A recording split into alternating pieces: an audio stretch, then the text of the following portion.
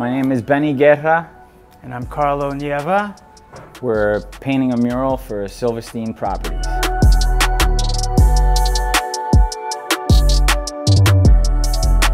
We've been painting murals together for a little under 5 years. My personal history with painting murals has been well over 25 years. At a young age, I was always interested in creating, making art. And through the support of my mom, I've been able to develop to who I am today. So my name is Courtney.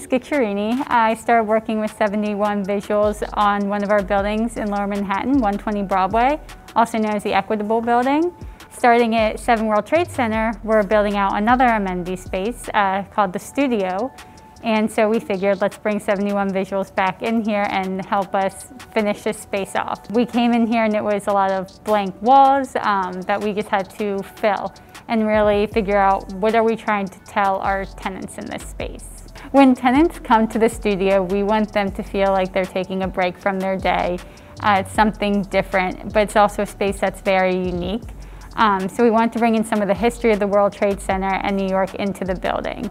So through different photography in the hallways, through our blueprint wallpaper of some of the outdoor World Trade Center areas, and then this mural behind me that kind of brings in all those New York vibes that everyone comes here for. We wanted to bring that into the space so you can take a break from your day and come in here and just feel inspired to either keep going on with your day or come up with a new idea and just really enjoy the space that you're working in. I find it's really more therapeutic. There's so many reasons to paint. There's therapy. There's the need to communicate. You know, a lot of the time while I'm painting this mural, I think back to when I was a kid and I was in awe of the architecture of New York City. Everything was really so big. You know, I'd come here from the Philippines when I was 3 years old, and man, I had never seen anything like it. So when this project was presented to me, the concept was to illustrate a cityscape. So upon doing several sketches, thumbnails of ideas that I thought were enthusiastic, Silverstein Properties presented a photograph of an intersection that they were interested in.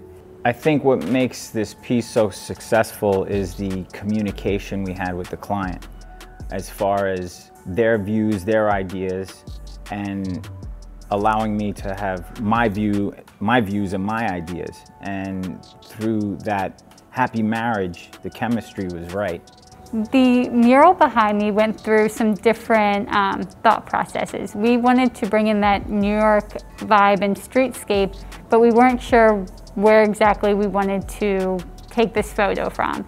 So after scouting the area around the World Trade Center and trying to bring in this feeling, we found the cross streets of Hudson and Leonard, and we took a photo. Joe Woolhead, our photographer, went out there, grabbed it, and then Benny was able to just turn it into exactly what we wanted. He switched the time of day. He brought in a taxi cab to really give it that New York feel.